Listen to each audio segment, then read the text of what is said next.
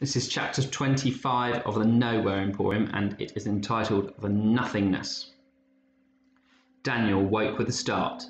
Several of the clocks on the walls displayed the date as well as the time, and they told him that he'd slept through an entire day. It was strange how tiredness had crept over him just as he'd given the book to Sharp. Daniel's hand touched the empty pocket. He thought of the book. Usually when he wished to find anything in the Emporium, an object or a place, he would simply hold a picture of it in his mind and he would know in an instant where it could be located. But now, when he pictured the Book of Wonders, he could see nothing. There was a blind spot in his vision, like static interference, and it was not being caused by the weakening Emporium. The only explanation was that Sharp was blocking him, purposely keeping him at arm's length. And why would he do that? What did he have to hide? Sharp had made everything seem so hopeless, made Daniel think handing over the Book of Wonders was the only option left. But now his head was clear. Daniel was starting to realise the enormity of his mistake. In half a beat he was through the curtain, and right away it was obvious that something had changed. Looking at the decaying great hall of stairways was like visiting some ancient ruin or the site of a disaster. The stairs were worn and broken. Many of the flickering torches had died, casting the corridors in cold shadow and gloom. The air was tinged with the taste of smoke and thick dust, and of something sour and metallic. In the day Daniel had been asleep, the Emporium's disease had progressed rapidly. A terrible thought knocked the wind from him. The Nowhere Hotel. Would it still be standing? Were his friends okay? Sprinting through the dark, Daniel found his path blocked time and again by the debris of collapsed corridors. A wonder called the shipwreck had burst open, flooding several passages with waist-deep water, full of colourful fish. The door to the Nowhere Hotel was, like many of the other wonders, cracked and warped. As soon as Daniel saw it, he knew something bad had happened inside. The revolving door deposited him in the lobby, which had been so vibrant and grand the last time he visited. Now it was silent. Lights flickered on and off, and columns of black marble were crumbling. There were fissures in the floor and places where the ceiling had collapsed. "Hello?" said Daniel, flinching at the sound of his own voice. There was no answer. He did not want to go any further. He was scared, both of the lonely gloom and what might have happened to his friends. But his friends were exactly the reason he had to go on. Ellie lived in this place, and it was impossible for her to escape. What if she was trapped somewhere? What if she was hurt? But where? Which room was hers? Where should he begin his search? Caleb's room, he said to himself. What number was it? What number? What number? What number? 108. It was 108. He ran to the elevator, punched the button.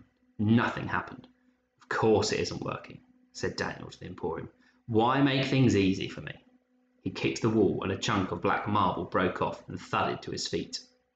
The stairs were narrow and steep, all bare concrete and flickering strip lights, and as Daniel climbed floor after floor, the Nowhere Hotel creaked and groaned around him.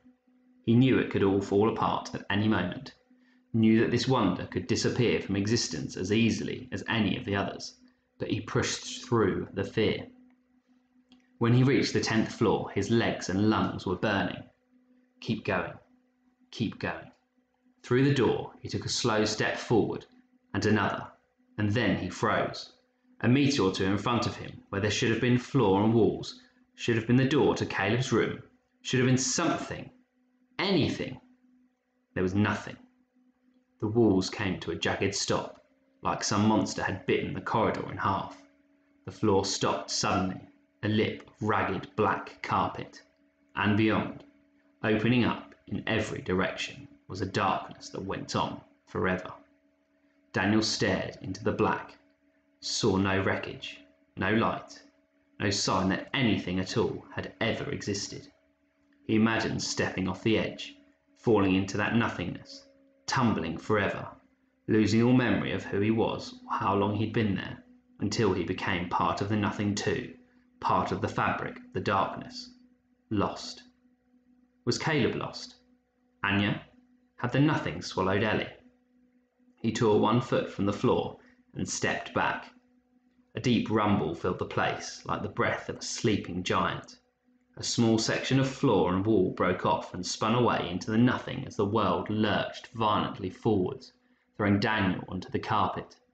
He landed with a thud, knocking the wind from his body, and rolled and skidded and bumped out of control towards an unimaginable fall. He threw out a desperate hand.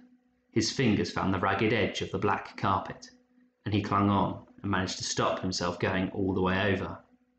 His lower body was now hanging out over the edge of the abyss.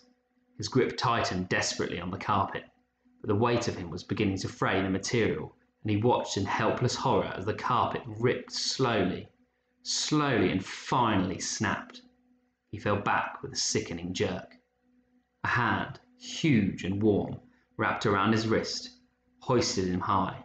He was slung over a wide shoulder, and he watched, blinking the sweat from his eyes, as the remainder of the floor began breaking and crumbling like dry cake. "I'm dead," he thought.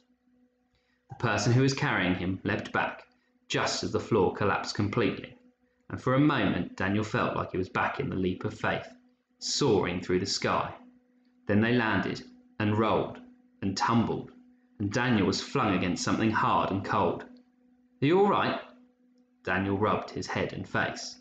There was a smear of fresh blood on his hand. Standing over him, looking down with a concerned expression, was Caleb. They were back in the stairwell, but the nothing was spreading. The door to the 10th floor was being swallowed up, and the walls of the stairwell were already beginning to crack. Daniel threw his arms around Caleb. "You saved my life," he said. "Where is everyone? Is Ellie all right?" "Let's talk on the move," said Caleb. "The further we are from the edge, the better." Daniel noticed Caleb flinch as they descended the stairs. He seemed to be favouring one of his arms, holding it tightly to his body. There was something else. Something missing. "Where's Mr. Bobo?" Daniel had never seen Caleb without his ragged, no-eyed teddy bear. Caleb's lip trembled. "You didn't make it," he said in a low, sad voice. "You saw. My room is gone. Bobo was inside when it was swallowed by the dark."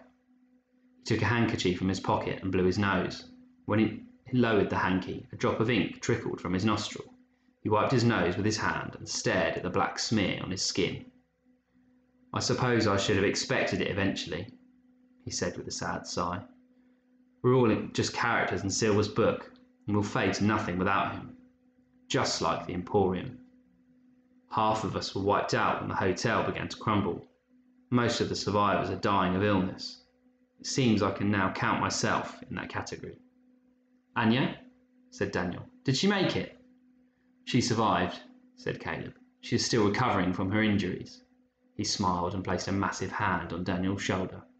"I heard you saved her. Everyone knows. Daniel Holmes.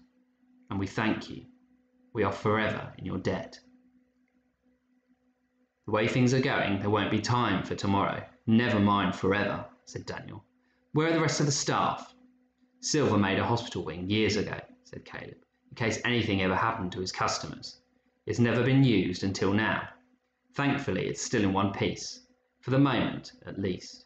He let out a wheeze, wiped inky blood from the corner of his mouth. He waved away Daniel's concerned look. "There's nothing can be done for the ill.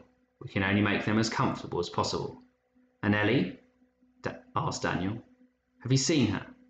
Caleb shook his head. "Her search party was due to be the last back. They haven't returned yet." "She's still out there?" Daniel leaned against the wall and put his face in his hands. Caleb sighed. "She's tough," he said. "I'm sure she'll make it back." He paused to wipe his nose again, and then went on. "There is something I think you should know. Ellie doesn't have a condition. There's no magical disease that stops her from leaving the shop.